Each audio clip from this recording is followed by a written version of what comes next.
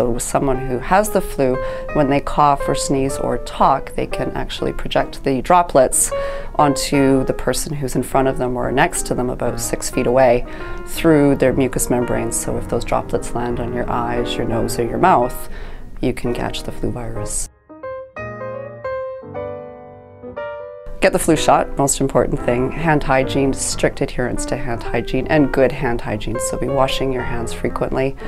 Stay home if you're sick, and observing the proper respiratory, which is coughing and sneezing etiquette. So if you're going to use a tissue, use the tissue, dispose of it in a touchless receptacle, and then wash your hands, or cough or sneeze into the crook of your arm. So it can vary from a couple of hours, 2 to 6 hours, on non-porous surfaces. So that could be your desk, the arm of your chair, the handle of your shopping cart at Safeway. So it can last for a couple of hours, and that's part of the challenge, is that if you then pick it up onto your hands and touch your eyes, nose, or mouth, you can contract the virus.